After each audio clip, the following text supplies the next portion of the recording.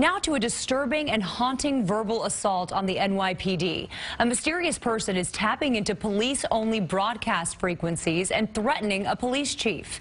CBS 2's Hazel Sanchez reports on the radio threats.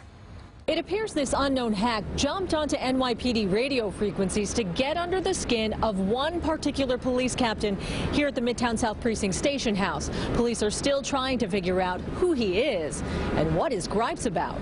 The relentless radio taunts began just before 6 Saturday afternoon. Police say a man somehow accessed NYPD radio frequencies and was harassing the department, specifically the Midtown South Precinct and one of its captains.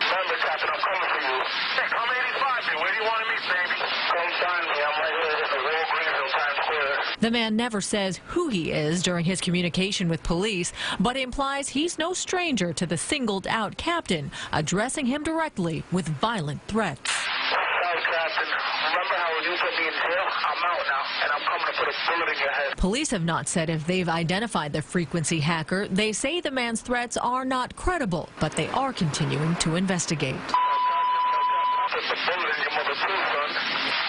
Some people try to do their job on this division. Police say other people have infiltrated NYPD radio frequencies in the past. They don't know how this man did it. No other threats were made today. In Midtown, Hazel Sanchez, CBS 2 News.